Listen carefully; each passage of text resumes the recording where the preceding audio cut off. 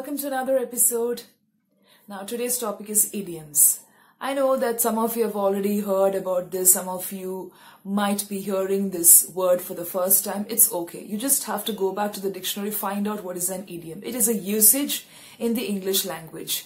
It is okay if you don't know what an idiom is and if you're not a frequent user of an idiom. That is fine.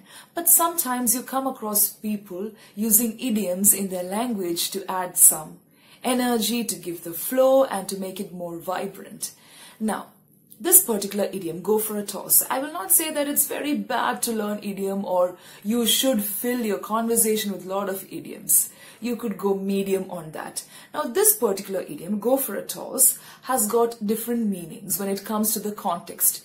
Whenever you learn a particular idiom, keep in mind that you need to learn it from the context. Sometimes when you refer the Google or when you refer books, you get just one or two meanings. And some of the idioms, you should keep in mind that they have got multiple meanings when it comes to a different context. So it is always advisable to go for little research. There's nothing wrong. Like when you learn the meaning of a particular word also, it's always good to refer and find out a little more about the word. You will not be able to keep everything in your mind, and that is perfectly okay. Now, coming to go for a toss, I'll just give you some of the situations where you use this particular idiom.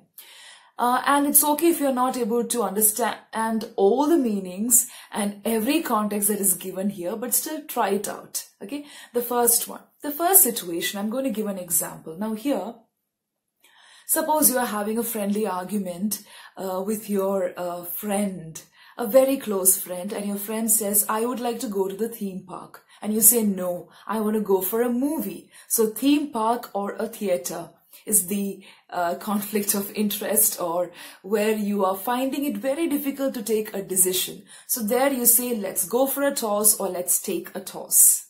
Yeah.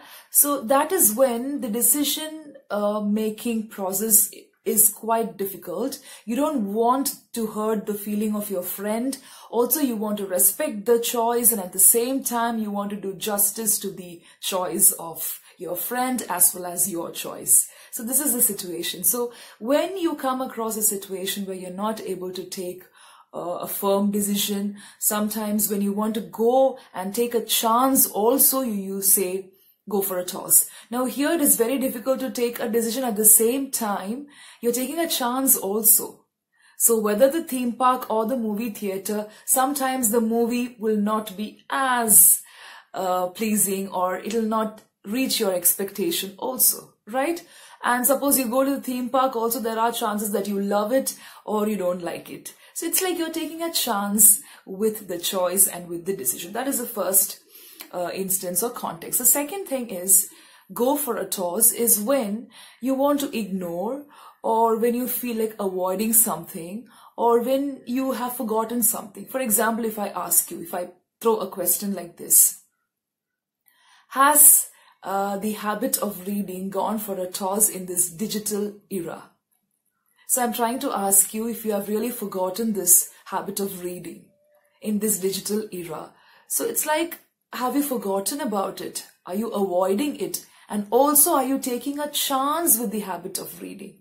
It's not just forgetting it. Of course, it has got a reference to the chance that is being taken. Are you taking a chance? Are you forgetting it? Are you ignoring it? So it's like a warning admonition, a mild admonition, right? So that is the second place where you could use go for a toss.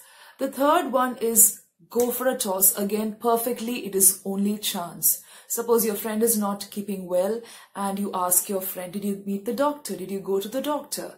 And your friend says, no, I didn't go. Let me see what's going to happen. And immediately your response is, why do you have to go for a toss? Why don't you meet the doctor and find out what exactly is wrong with you? So that is like, why do you have to ignore, avoid, or even take a chance? So these are the common places where you could use go for a toss.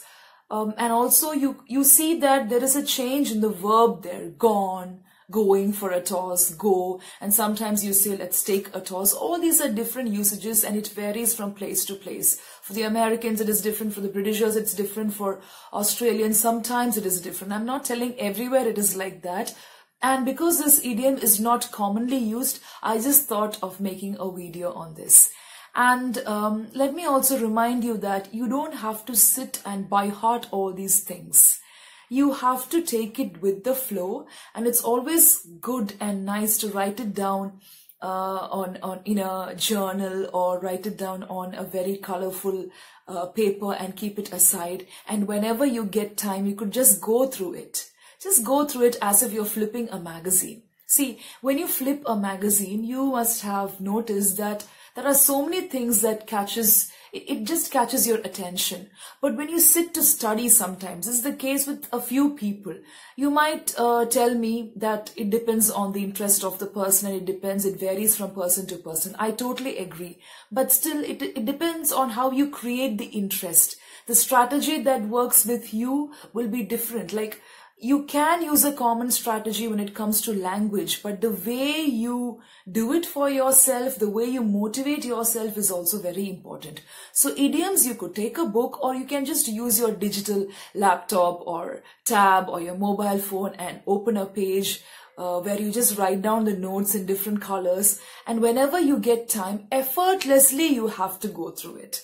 I have a lot of learners coming and telling me that I would like to just work on the language skills and speak English effortlessly. For that, you definitely will have to take a lot of effort. Consistent practice and determined approach will only help you to speak English effortlessly, and those days are near, believe me. Okay, so when it comes to idioms, there are a lot of people, I've come across many, who just they just pressurize themselves and say, you have to learn this idiom, or I have to learn these idioms so that I sound very appealing and attractive. It's not like that.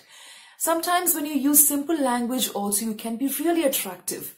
The way you present it is very important, with confidence. But idioms are really good. It adds color to your conversation. If you can really work on it over a period of time, of course, you will have a lot of color to your language. So happy learning, and this is Renee Rose Matthews signing off.